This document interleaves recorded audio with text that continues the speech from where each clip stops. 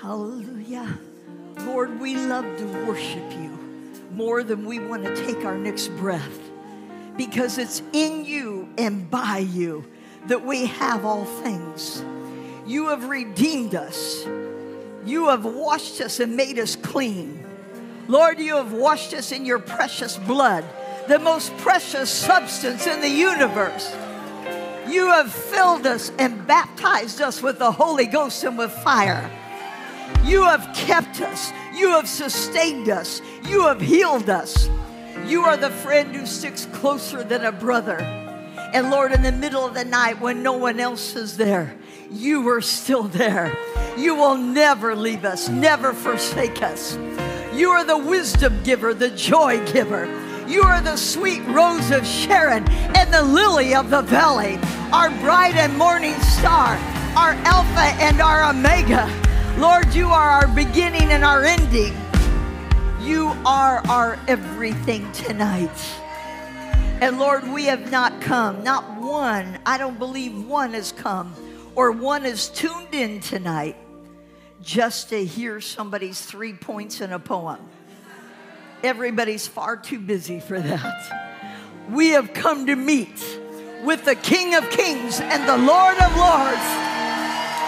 We have come to be changed from glory to glory to glory. We have come to have you do spiritual surgery deep on the inside of us, to rearrange us. We have come to be set ablaze once again. We have come to hear from heaven, and we will never look back. We have come hungry, thirsty, desperate, sensitive to your voice. So, Holy Spirit, these are your people. It's your word. It's your anointing. It's your plan and purpose. It's your fire. It's your covenant. They are your promises. So we are so totally dependent upon you tonight to come and do whatever you want to do. We will not stop you. We will not hinder you. We will not get in your way. But we have come to find out about the service that's going on in heaven. We're not asking you to come and bless ours. We're hooking up with yours, Lord. And we step in. We step over into that glory realm. And there will not be one who can leave here the same way they came in. There will not be one watching by way of the internet or television or satellite or cable. There will not be one within reach of our voice that will be absent of your presence. And so, Lord, don't let one leave or turn off that dial the way they came in Jesus' name. Not bound, oppressed, tormented, sick, or lame. For the Holy Ghost of Acts is still the same. And we will give you all of the praise, all of the worship, all of the glory, all of the honor. For it all belongs unto you both now and forevermore. In the wonderful name of Jesus Christ of Nazareth, we pray. Amen and amen and amen. Hallelujah! Hallelujah! Hallelujah! Thank you, Lord Jesus. Thank you, Lord Jesus. Well, if you can be seated, I feel the Holy Ghost in this house tonight. If you can be seated, want to be seated, you are welcome to be seated. We want to welcome not only everyone in this building tonight, but every one of you watching by way of the internet or satellite or however you are watching. Welcome to number 1,451 of the stand. Hallelujah. And on behalf of doctors, pastors Rodney and Adonica Howard-Brown, I am privileged to be here tonight as one who was touched under this ministry 32 years ago now. I can't even, I'm trying to figure out who's saying that. That can't be me. And my life my ministry was forever changed. And it's still being changed from glory to glory. From glory to glory. And I am hungrier and thirstier tonight than the first night I was touched in revival. How many others can say that? How many will at least say this, if you weren't able to raise your hand, that I'm not as hungry as I should be, but oh, I want to get that hungry. So I'm willing to let God do anything He wants to do deep on the inside of me tonight. And I promise you that He is going to meet you right there. Hallelujah. Hallelujah. You know, how many were in the service this morning? How many were not? You're not going to be in trouble. I just want to see. Okay. Pastor delivered something very powerful that I doubt was said in any other pulpit today in America or anywhere in the world. And as he talked about the agenda, he really wanted to get into much more for the next 3 years that the spirit of Antichrist, still alive in the earth today, has planned against the body of Christ and really against humanity. Because the devil hates man. The devil hates God's creation. And, of course, he ran out of time to deliver everything he would have liked to, but how many went, whoa, thank God we can come to a place where we hear the truth.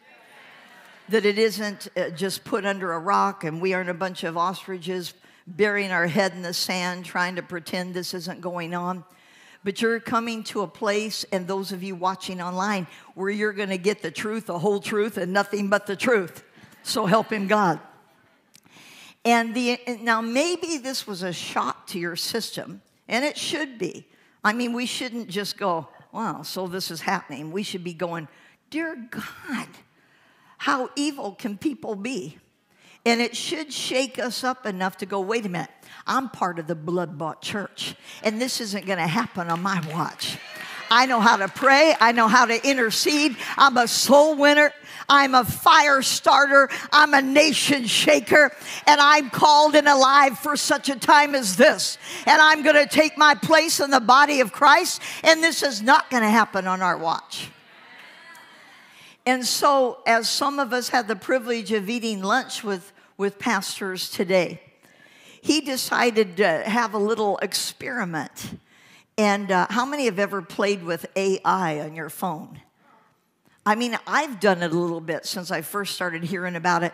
I asked AI one day to give me an old-fashioned Acts 2 Pentecostal birth of the church sermon. And I couldn't believe what those robots started spewing out. I was almost going, hallelujah. I mean, it was like, man, I need to get as on fire as AI. But they do know how to put a lot of information together. And so pastor started to just ask general questions about what he talked about today. Tell me what happened at the convention. I'm trying to remember the official name, but this convention of everybody in the travel agency coming together, where airlines, hotels, Airbnbs, restaurants, all of this coming together. And it started spewing out everything he preached today. Then he decided to get a little bit more specific. And he would say, well, what are the main points? Because it was going on forever. What are the main takeaway points from this? And it started talking about, it's all about protecting the environment and how people, the carbon, credits and footprints and all the things he was talking about. And then he said, what happens if I have a conference of, say, 10,000 people and I don't obey these rules and people come from all over? You will be fined. You will be punished. You will be, it's just going on and on. I kept sitting there thinking, any moment we're going to hear, we recognize your voice, Dr. Rodney Howard-Brown. You're about to go back in the slammer. No, we did not quite hear that. But as we all sat there with our mouths open, he said, I did not make this up, did I? Not that any one of us suspected that he did. And he said, Debbie, I want you to tell the people tonight that this information is out there. So he should not be punished in any way for delivering this today, because anybody can go to AI and ask any of these same things, and you'll hear everything that he preached in that message today. It is that out there in the open. They aren't even ashamed of it. They're proud of it. And so thank God that we come to a church where we aren't stupid, naive, caught unaware, that we know how to have all-night prayer meetings. We know how to win the lost at any cost. We know time is short and we have a job to do. And so that's really, even in a nutshell, if you're tuning in for the first time, what the stand is all about. Because it began when they tried to shut the church down before. And Pastor Rodney said, we won't shut down, we won't bend, we won't bow, we won't stop, we won't compromise. And we will protest every antichrist spirit alive in this country and in the world today. And we, the blood-bought church, shall rise up and be who we are, the church without spot or wrinkle. And this stand shall go on until Jesus comes, or until everyone is free from all tyranny. Hallelujah. Hallelujah.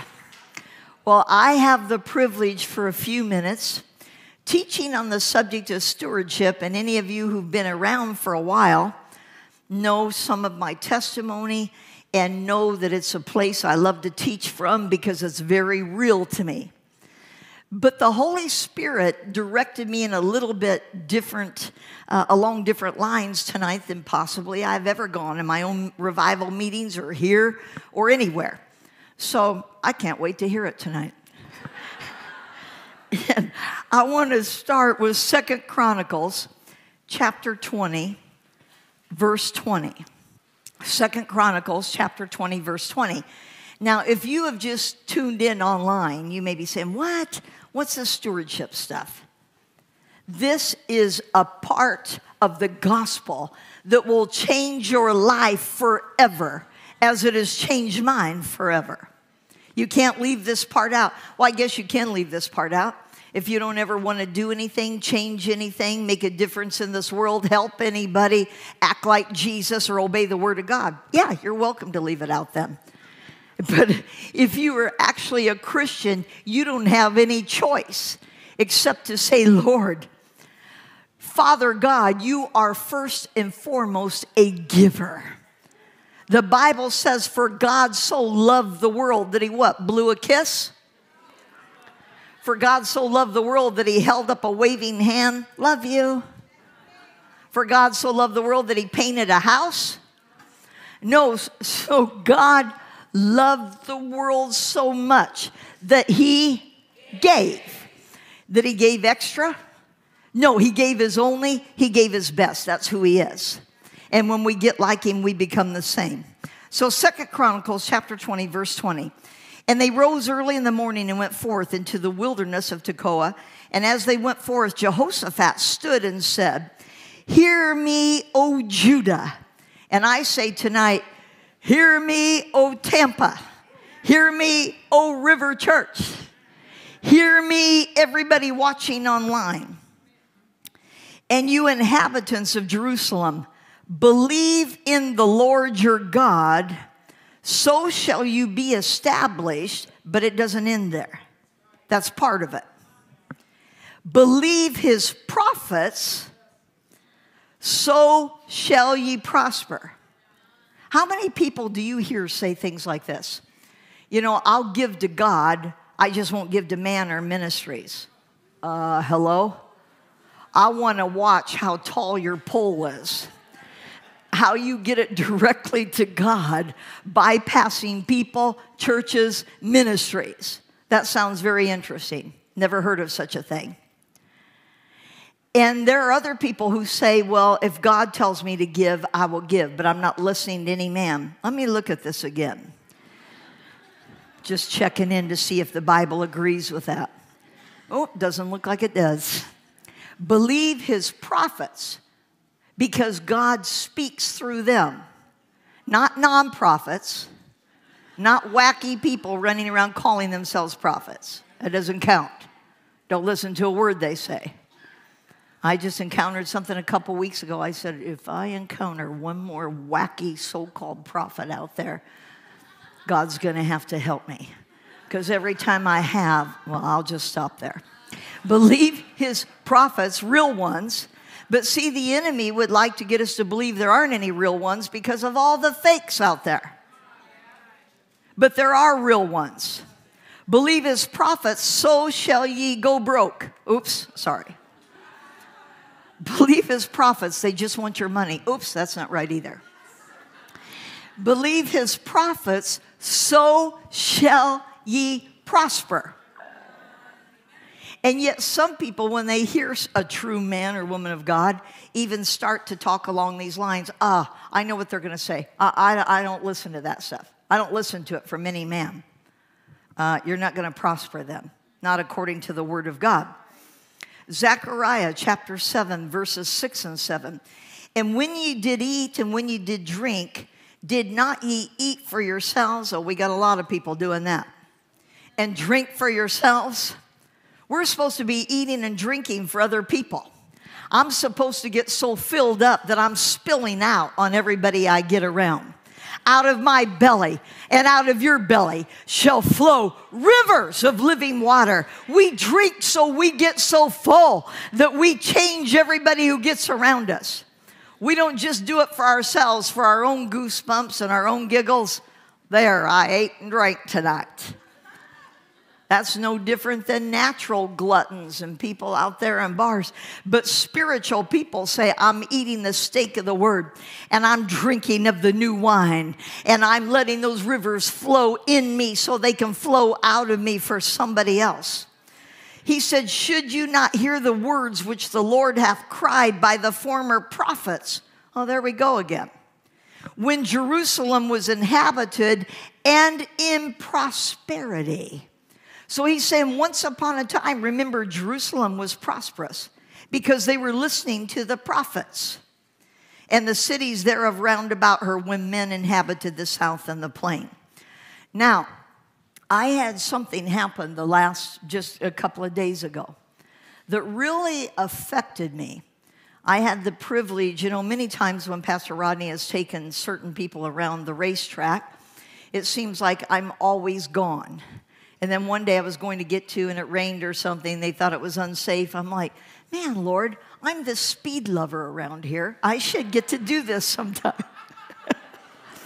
I know I might not look the part, but different things come in different packages. and it just so happened that myself and several other ministers got invited to go around the track the other day. And wow, that was fun. That's all I can say. I tell you what, God likes suddenlies. He's not a gradually God. But anyway. And so after a fun day at the track, and we all had some fellowship and good talks, then we ended up at a garage there on the track that Pastor has purchased. And we are standing there. And this is very hard to put into words. So I'm asking the Holy Ghost, by his presence, to make real to you what he made real to me. Because sometimes words just don't convey it. He's got to sit on this the way he did for me. Let me back up before I finish that. A couple of years ago, over 2 years ago, when I was still located in Washington State, and I came down for one of the camp meetings or conferences, of course, he had just purchased that yacht, Lady Adonica. And I'm sitting at the table with them and a bunch of ministers, and they're passing the picture around. And everybody, and there's nothing wrong with that, everybody is just talking about boats, and people are talking about what boats they have been on, and just casual fellowship conversation.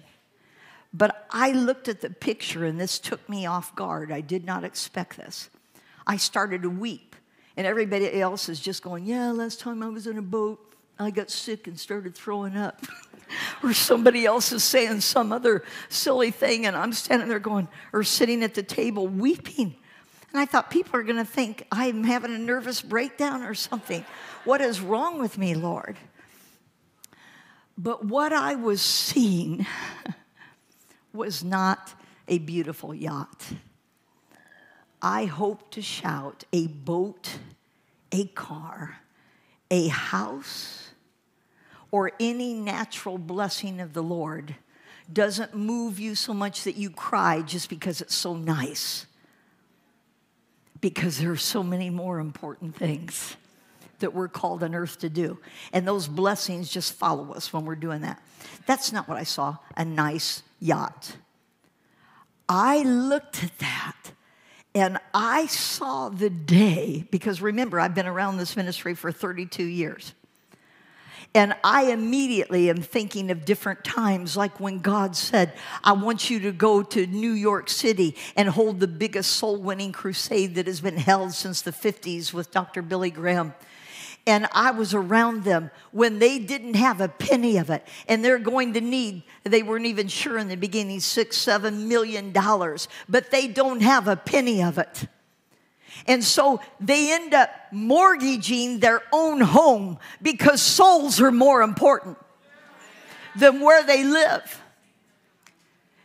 And I was with them when ministers that they had so blessed, and because they went to their churches and labored for weeks, churches that were about to go under, that were now flourishing in revival, and the pastors blessed. And I'm thinking of all these pictures of things I've seen, and how those ministers wouldn't even return a call when he went to Good News New York, let alone give. And he said he felt like he went to the garden alone, that old hymn. And I'm thinking of the time they were trying to buy. You've heard Pastor say it many times. I used to know exactly how many computers. Can somebody tell me when they were trying to buy at one time? 20 computers. And they didn't have the finances nor the credit to buy 20 computers. But he said, I'm going to keep blessing and I'm going to keep giving while we're trying to figure out a way to do this. I was here over on Bush Boulevard before we got this building and this property, when, of course, he was going to New York to prepare for Good News New York.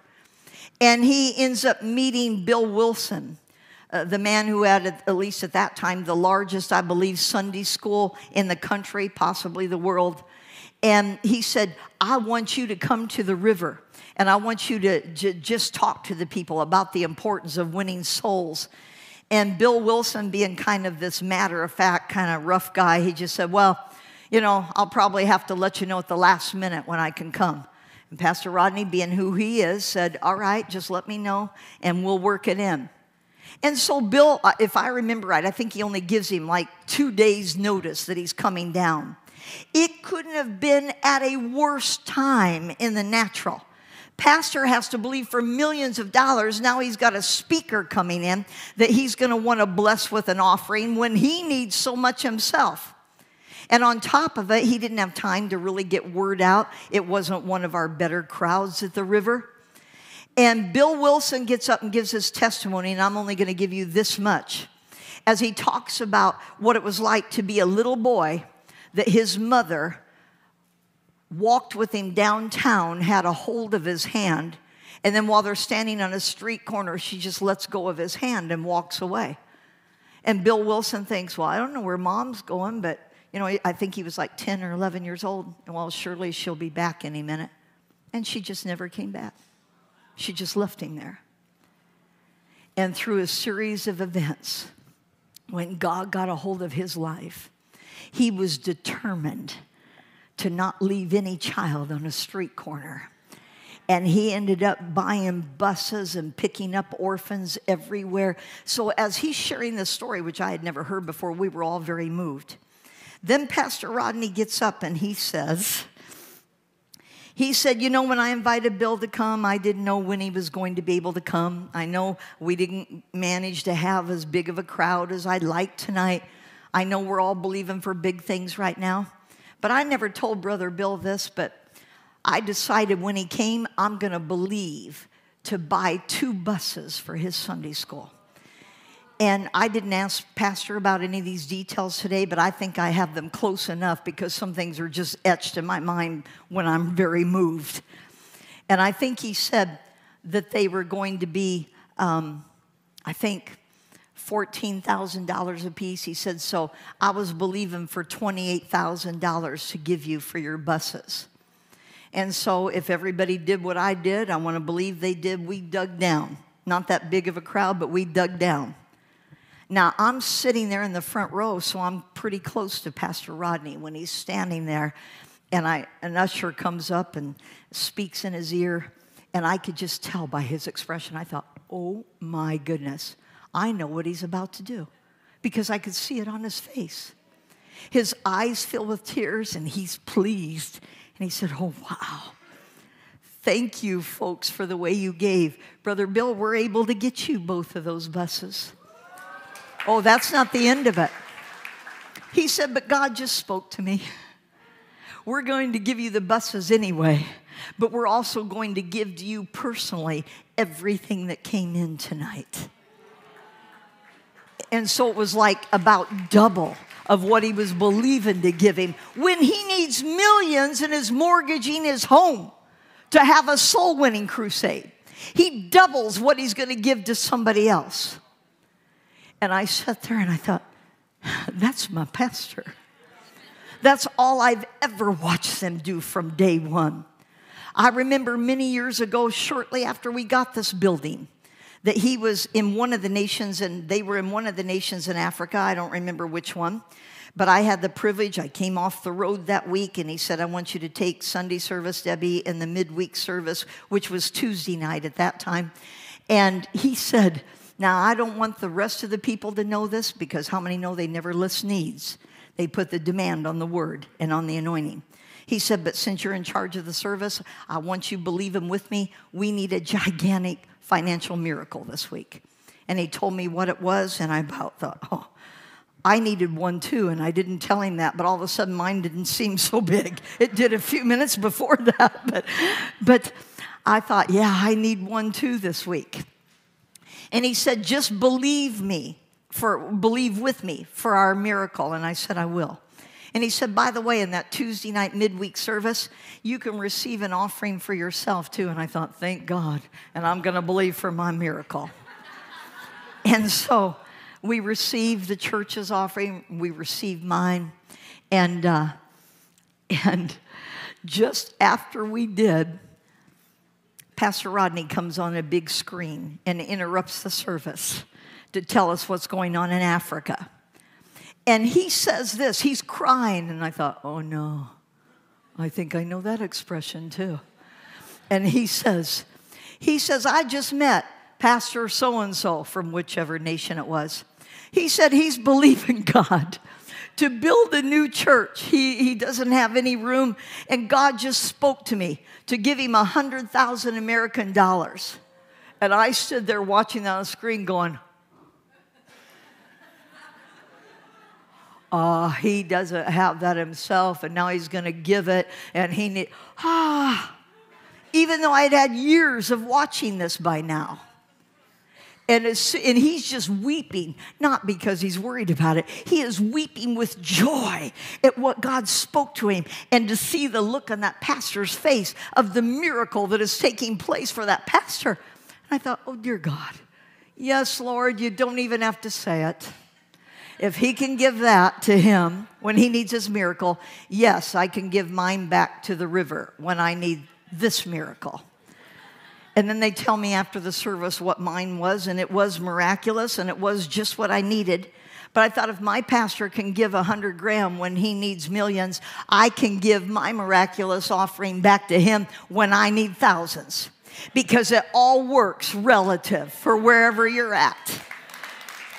And how amazing. He got his miracle. I got my miracle. This is all I have known for 32 years because we have followed in the steps. Whenever they stretch, whenever they declare, whenever they believe, whenever they get a fresh vision, whenever they say, God, we're going higher, we're not staying here, then right behind them, yes, on a much lesser level, but right behind them, I'm going, then I'll stretch, then I'll get a fresh vision, then I'll give like I've never given before, then we'll step over in that glory realm because God, if you did it for that African, you could do it for this Alaskan. God, if you did it for that man, you could do it for this woman. For you are no respecter of persons. You're only a respecter of principles. Now, when I first heard them, and many of you have heard my whole testimony, which I'm not going to take time to give. I'm just going to highlight a couple of things. When I encountered them in Anchorage, Alaska in November of 1992, I'm living in with other people because I could no longer afford to stay in this cruddy old trailer that me and my 3 sons were living in. I mean, I could just barely do the rent, but I couldn't keep it warm because the fuel oil costs more than the rent did. So I moved in with some people from my church. I had a totaled car that my son drove off a mountain learning to drive. Obviously, he had a ways to go. And it was one of those corkscrew roads, gravel covered with ice. And he had too much speed around. It was actually coming down from my prison ministry. I found myself thinking, Lord, I'm up here getting inmates who are in here for life saved. And we total a car. This is awesome. But around that first curve, my son, I knew he had too much speed. His name's Joshua. And all we remember is me calling out as we became airborne at the top of a mountain, Joshua. It's a good name to call out at a time like that. God save us. God be with us. God do anything. God give us a safety net. Anything. We hit a tree at the bottom. Everybody at the prison came. Well, not everybody at the prison. They didn't let all the inmates out to see if we were okay. But thanks for your wreck. They let us out to check on you. And, no, the officials came running down, and they just knew we were dead, and we walked out without a scratch on us. Thank God for the blood of Jesus. But I still owed a bunch of money on that little tiny Chevrolet Cavalier. And I just got to tell you for the fun of it, I was given this testimony one time here at the river, and I said, that little Chevy car.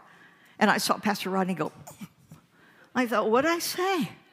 And after the service, he goes, I can't believe you swore. I said, swore? And then when he told me what he thought I said, no. I said little Chevy car. Chevy. But now that you mention it, that word might have been appropriate. But I've never used that. I wouldn't use that. But good thing we didn't have the same media team. I would have got a bleep too, and I didn't even say it. But so I still owed a lot of money on that little stupid car. We'll just call it stupid. And the insurance company said, we'll pay it off, but you don't have any money for another car. So you got to drive this one. I looked at it. 3 doors completely crashed in. The hood, the grill, it didn't have a window left in it. We got plastic and duct tape for windows. I got a black, it was a little red car, and I got a black hood out of the junkyard. So it was two-toned, red and black. Almost reminds me of one I drive now, except there's some differences. And so the thing went down the highway at an angle, but it still had 4 tires and an engine. And I'm telling you, when you've got a red hot on fire evangelist full of revival, if it has 4 tires and an engine, there is no stopping you. And that was the beginning days of this worldwide ministry that's gone into 53 nations now.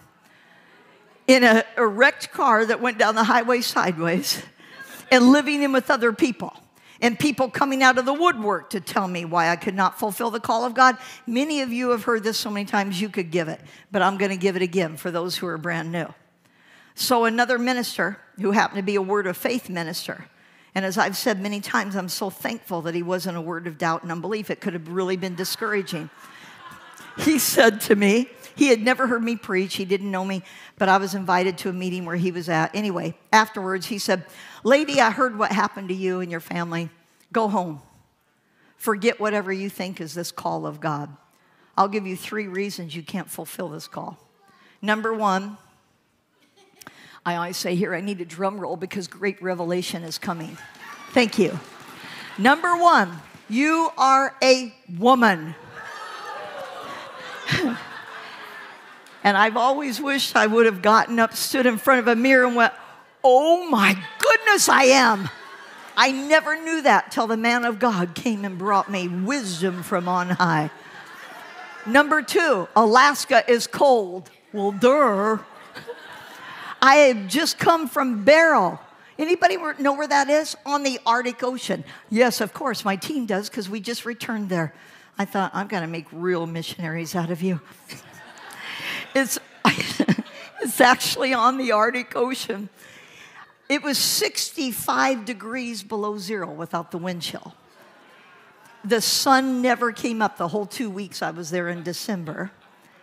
Never even rose a little bit at high noon. And now I need a man of God who lives in a nice warm place and goes up to Alaska once a year to fish, hunt, spend a weekend in a comfortable church to help pay for the fishing trip, say, "Alaska is cold." And number 3, you have no husband. I was very aware of that. He had walked out the door with another lady, and now I needed him to tell me, "That means you are now alone." Thank you for this marvelous revelation. So just forget this call of God, go home. Well, anyway, just a few weeks later, I'm invited to go to this powerful revival in Anchorage. I have to drive 65 miles over icy winter roads in November that are laden with moose, the stupidest of all animals, that stand by the edge of the road, chewing their cud, doing nothing, until a car is coming on the ice at 55 or 60 miles an hour. And you can tell, even by their expression, that it changes like,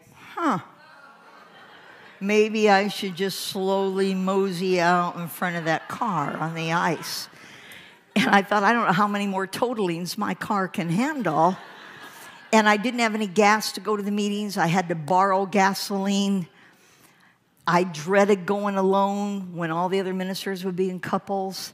And there was not one good reason to go except for my friend who told me about the meeting, said, "Debbie, what glory is in those meetings."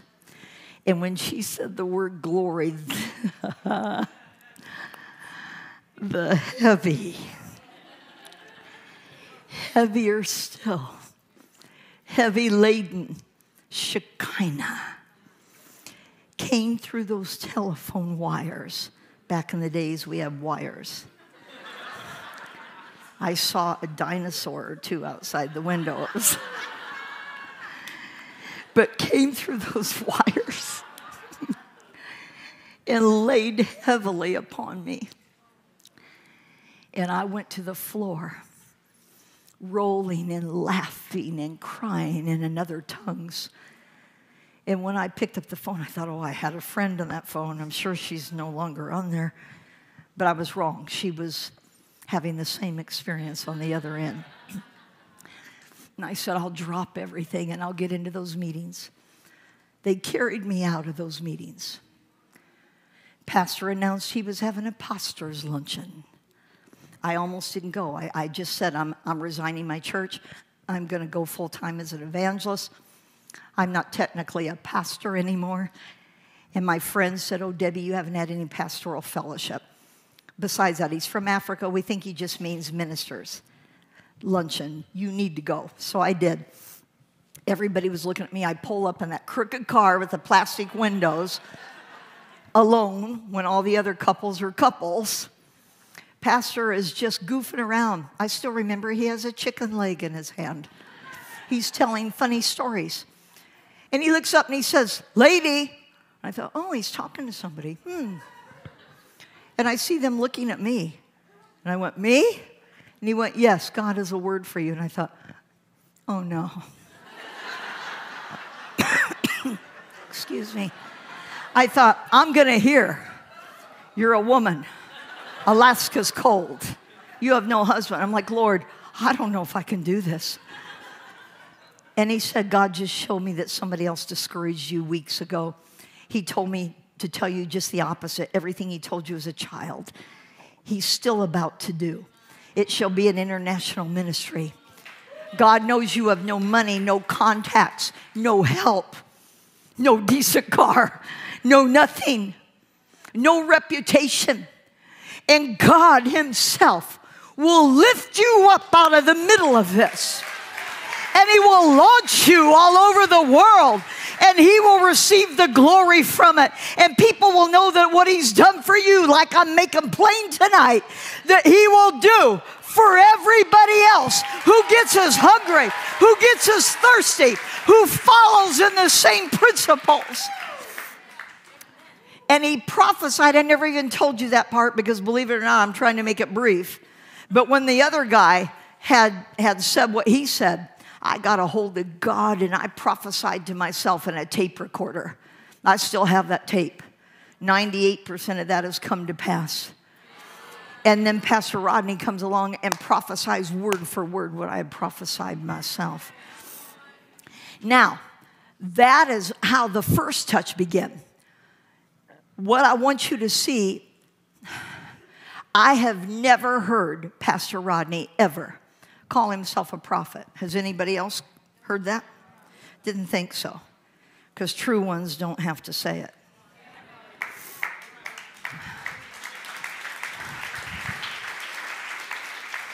But when somebody prophesies 9/11, and they've prophesied our cities being quarantined, and they've prophesied every major event in this nation and the world, and they've prophesied to individuals of us that turned our entire lives around. And when you've been with somebody 32 years or around them and you've watched the track record, I've never heard him mention being an apostle. But when you have this many graduates, this many river churches, this many Bible schools springing up all over the world, you wouldn't have to now, would you? And there's only one reason I'm saying this. Sometimes people can get used to anointing. They can get used to teaching. They can get used to preaching. They can get used to a certain voice. They can get used to the manifestations of the Holy Ghost. They can get used to the gifts of the Spirit. And they can start to go, oh yeah, another nice night at the river, whatever. I think I kind of need to check my Facebook right now.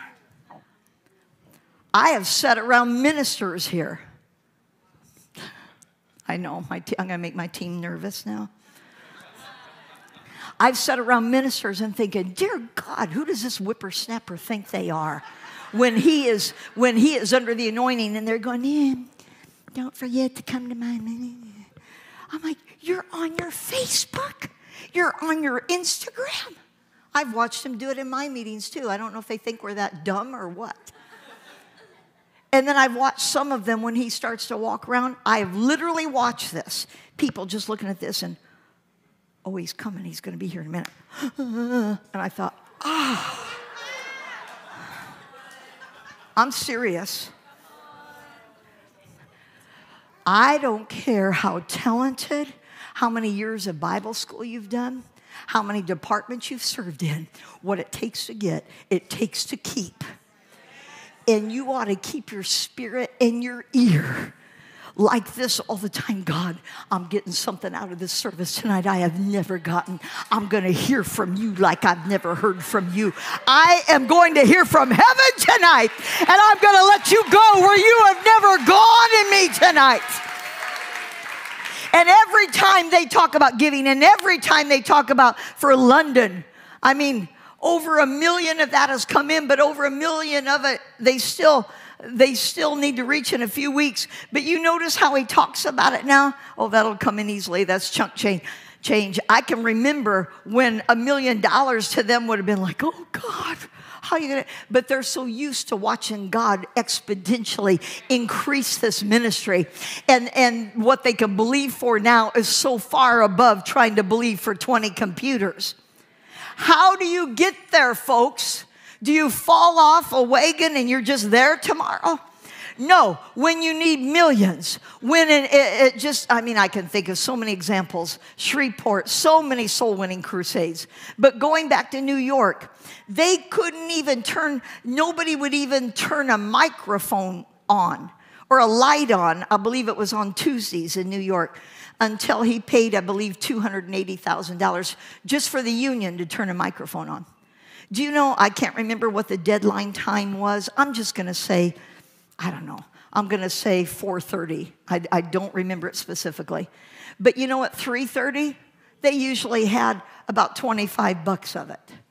And he'd be singing those David Ingalls songs, El Shaddai, all the ones we get used to him singing still today. I'm peculiar. He'd be singing those faith-filled songs. Oh, God, I'm going to release the little bit I have and give. And he'd get the call.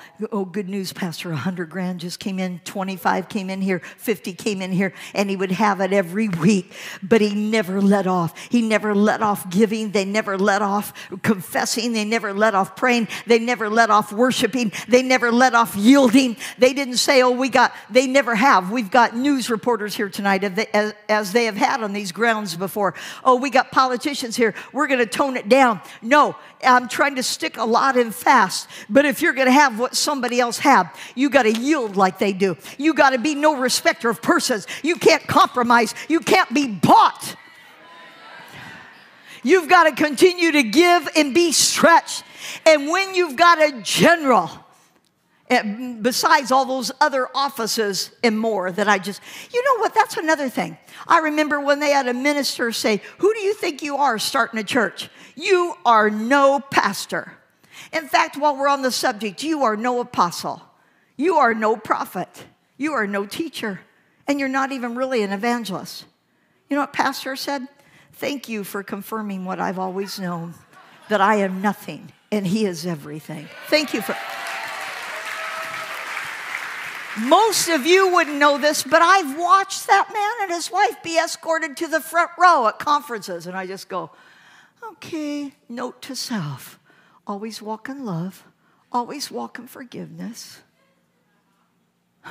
Be quick to repent, quick to forgive, and keep giving, and keep being hungry, and keep pressing in. And guess what? Then people go, how did they get here? And they don't realize that they're being given a lesson Sunday, Monday, Tuesday, Wednesday, Thursday, Friday, church, conferences, Bible school, on the road. Everything they're doing, we're supposed to be watching and listening by precept and example, because God is no respecter of persons. And they have a job to teach us, not by what they say as much. Of course, it's important to teach the word, but to be living it out in front of us. I remember, was it January conference? I think a lot of us sat there. This pastor would go, oh, I just met this pastor from Africa. God just told me to give you $10,000. Oh, Pastor so-and-so, I see you're here. I'm going to give you $100,000. Oh, Pastor so-and-so, I see you're here. I'm going to give you, and remember Pastor Eric would get up and go, Pastor, may I remind you what we have coming up and the budget. And that is so impossible to do in the natural. I watched them do it in 92. I watched them give like that in 95. I watched them give like that when they were believing for buildings. And I watched them give like that in every crusade. And I watched them give like that when they had a little bit, when they had a little bit more, when they had a whole lot more. But just what they give grows exponentially. And so it's all the same. What it takes to get, it takes to keep. Now, I was here when Tim Hall years ago got up and talked about, I don't know if any others were, because Tim Hall, the evangelist from Australia, he's a good friend of mine too. I love that man. And I love his humor. I love everything about him. And he said he's a big World War II buff, really of a lot of wars. But he likes to study the airplanes, the ships, and everything in the stories. And he ends up drawing a picture of Pastor Rodney, and it was so hilarious because all of a sudden he remembered a story from World War II. I'm not going to tell the whole story, but you know, it looked like the American ship was done for with the Japanese ship. But anyway, in the end, the good guys wouldn't give up, and even though that everybody was pretty much blown up on the ship and their hair was on fire and didn't have any clothes on, the general, he's still like, hey, charge. And he said, that's what I see in you, Pastor Rodney. No clothes on and hair on fire. Go and charge. And of course, everybody started laughing. And that night, I had a dream, and I don't have very many of those. And that thing came alive on the inside of me, that we are following the general. When it comes to the blessing of God, when it comes to salvation, when it comes to healing, when it comes to joy, when it comes to our covenant promises, we all get to come to the table the same. We're all his kids, equal. But when it comes to rank in the body of Christ and who is following who, there is rank. I'm going to try to make this plain very quickly. Let's say a general has 3 sons. One son has been in the army following his dad for quite a while. He's now a colonel. The next son came in the army later. He's a sergeant. And then the buck private just came in his last birthday. They come home for Christmas. They're around the table. Mom says, look, here's turkey, here's dressing, here's potatoes, gravy. I love you all. And Dad says, I love you all the same. Everybody dig in. We got a pile of presents equal for all of you. Everybody's enjoying it. They're at Mom and Dad's table. They're getting the presents. They're getting the food just the same. And then the general gets a call. We're at war. Colonel, I want you over there now. Sergeant, I want you in the tank. Private, I want you in the ditch with a rifle. You think those boys are going to go, oh, Dad, that's silly. I don't like tanks. I don't like ditches. I'm your kid. I think I should be able to do what my older brother's doing. No, you can at the table. You can with the presents. You can with the promises. But when we go to war, you are in the army now. And you follow.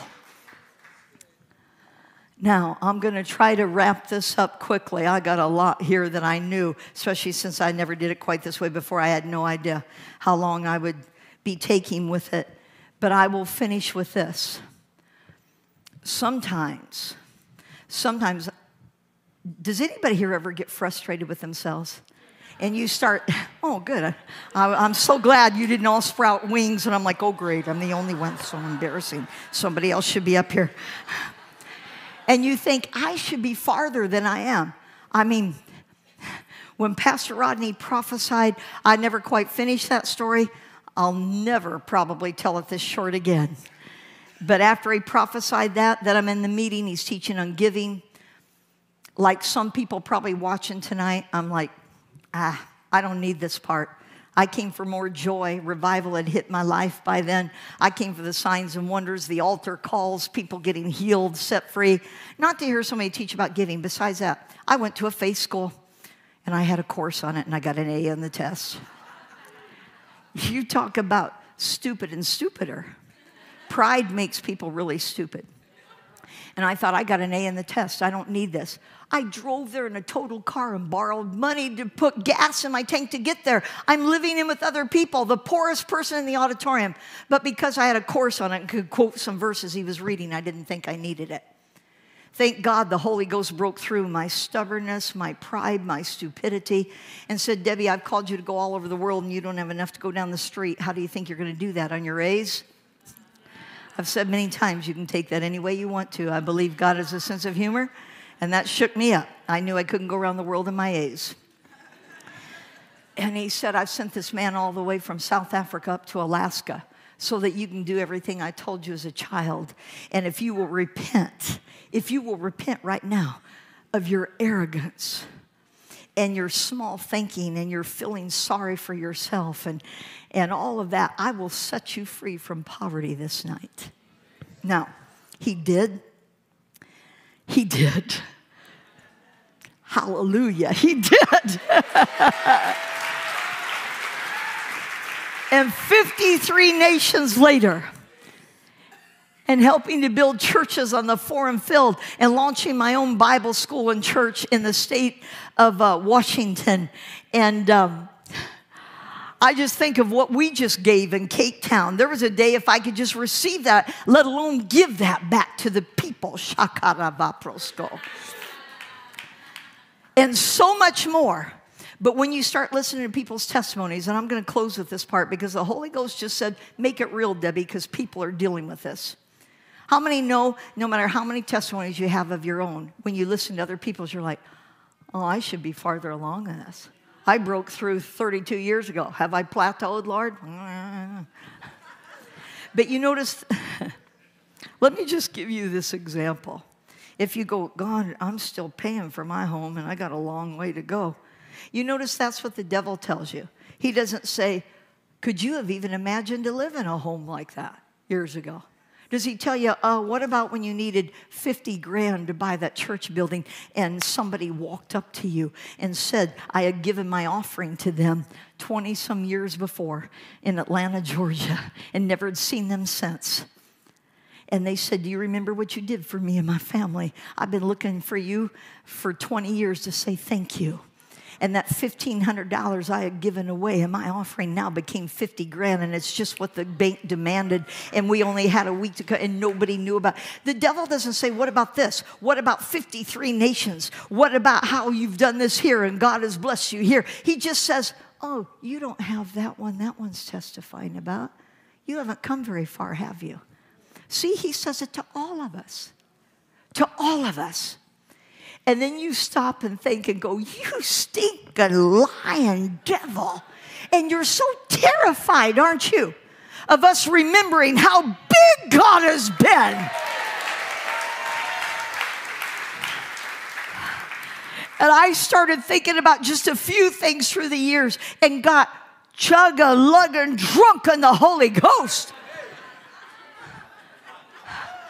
Don't think about in comparison with somebody else's testimony. Oh, I just must not be.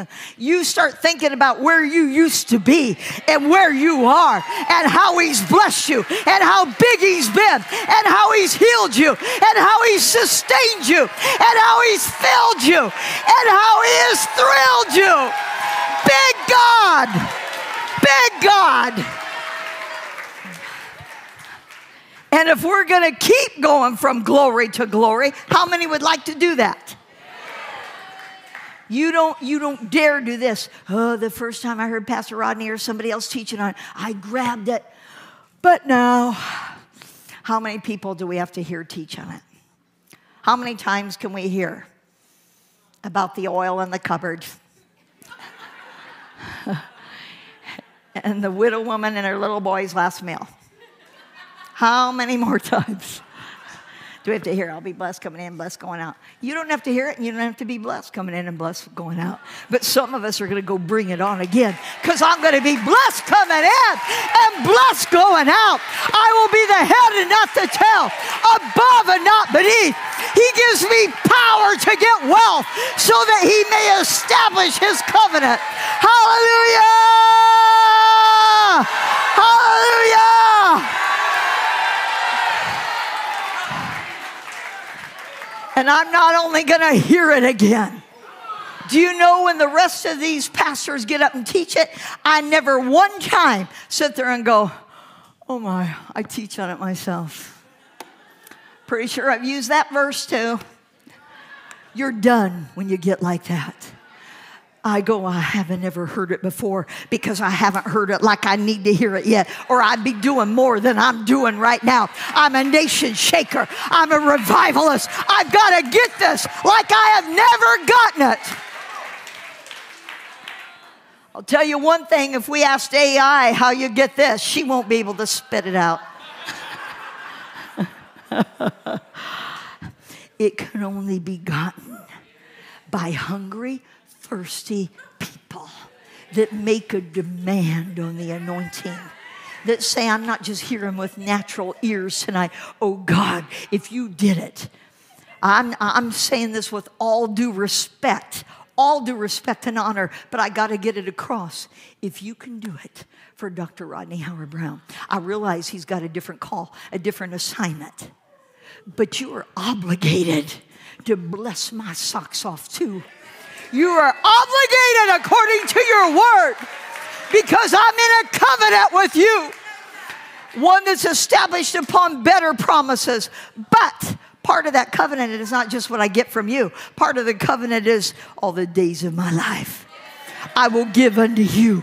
I will honor you. I will hunger for you. I will obey you. I will yield to you. I will forgive. I will walk in love. I will get hungrier. I will get thirstier. I'll obey again. I don't care where you tell me to go, what you tell me to do, and how impossible it looks. What it takes to get, it takes to keep. I will follow the general.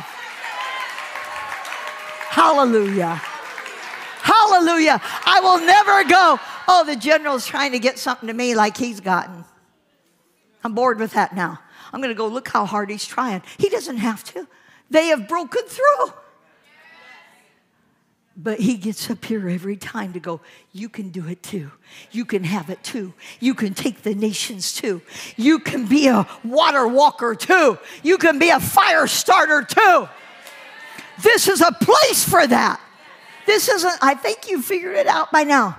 This isn't some 3 points in a poem church service, ever. This is a launching pad. This, us, we are the restraining force in the world today against the Antichrist.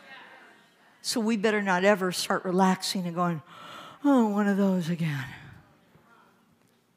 Tonight, we have an opportunity, and I'm talking to you by way of the internet as well. We have an opportunity to finish paying for London. I, for one, am going, and I'll tell you why. I haven't in years just gone to some place that pastor's gone. I'm not trying to ride in their coattails. But when he announced Cape Town and he announced London, both of those just exploded on the inside of me. I heard something different than I've ever heard. I heard it's now or never. I've heard it is now. We can't let London go down now. And I thought, you know, when they leave, people are still going to be hungry. It has to count now. I don't care how many we have in here tonight. I look out here and I see, especially with everybody watching by way of the internet, we have more than enough to finish off London. The United Kingdom isn't going down in our watch. The world isn't going down in our watch. Oh, how I would like to see their faces. That I know they know it'll be taken care of by the time they go anyway, but wouldn't it be fun to say, oh, I was taking care of them one night and then some. Some of you have watched freely, you have received. It's time to freely give. I'm talking to businessmen. I'm talking to millionaires. I'm talking to billionaires. I'm talking to thousandaires. That instead of, well, someday maybe I'll throw in a 20. Are you kidding me? You are blessed to be a blessing. To stop this tyranny going on out there. And say revival is going all over the world. And God has called us to do it. You may say, lady, around here we're stretched all the time. How I know. How I know. And guess what? We're going to be stretched some more. Because we're going into Canaan's land, the land flowing with milk and honey. We are going into the land where we will live in houses we didn't build, and we will have vineyards we didn't plant, and he'll irrigate it. We're going into the land of milk and honey, where it takes big men to carry home the breakfast grapes. This is ours in Jesus' name. So right now, you have an opportunity to step into that level. And some of you have known it, but you've backed off.